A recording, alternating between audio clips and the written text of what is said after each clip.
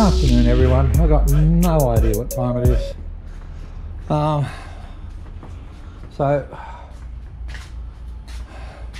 we did some work in here today. I'm still waiting for the electrician, but everyone's doing house renovations while this coronavirus thing's on, and they're hard creatures to get hold of right now. Let's have a quick look in here. There we go.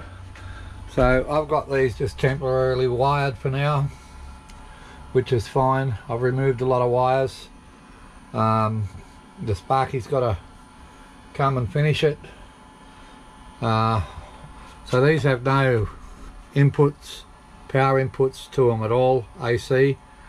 They've just got solar and batteries and an output, and they power my house and they run absolutely beautiful. I haven't got them working on the program yet, but yeah, I need to talk to Jeremy about that. Okay, so the batteries, of course, are in float, 100% charged. It should switch. There it is. There it is on both units. This unit's just got solar on it, and the generator, which is that big cable going in there. So tonight when I run it,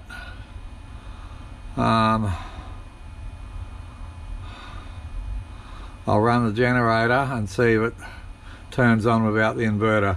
I shouldn't need the inverter on for the generator to charge the battery through the charger.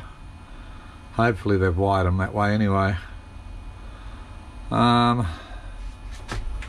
So yeah, I mean that looks really neat in there now, apart from that back wall, but we're getting to that, like I say.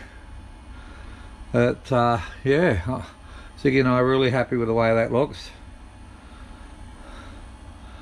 It's just because that was a mess of wires in there, you know. It's a lot of wiring with the parallel wires and solar wires and everything else in there. It's, yeah, it was just a mess.